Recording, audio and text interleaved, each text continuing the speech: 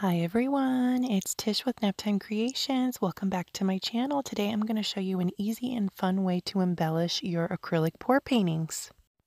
So all you'll need is resin, Mod Podge, or clear glue. Elmer's glue might work too, and glass glitter or glitter glass. You can get that from Laura's Art Corner. I'll link it down below along with my discount code.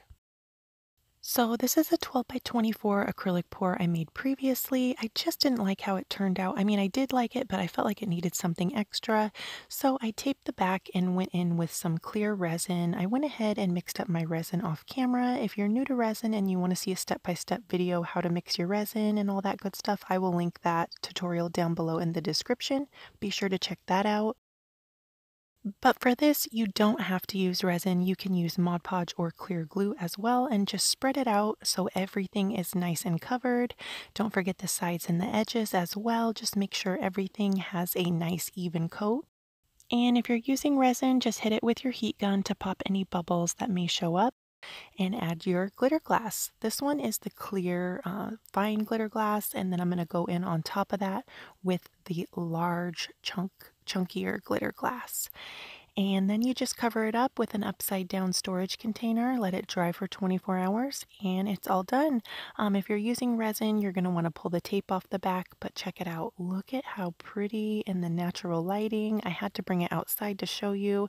If you, embellish your acrylic pour with this glass glitter and you put it in natural light, this is exactly what it will look like. It's just absolutely gorgeous. If you guys want to see how I made this acrylic pour, I'll also link that video down below in the description, but I just wanted to show you guys a fun and easy way how to spruce up an acrylic pour if you're just not happy with it. And here's what it looks like just hanging up on the wall inside my house.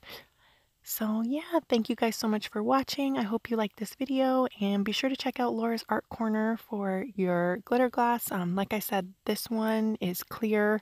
The clear is really good for this because it really has that really gorgeous pop and sparkle. But let me know what you guys think of this one down in the comments. Thank you so much for watching. I hope you guys are all doing good. And if you liked it, go ahead and leave me a like, hit that thumbs up button, and don't forget to subscribe and go check out a few more of my other videos. That would really help me out a lot. Thanks again, guys. I'll see you on Monday for another video. Bye.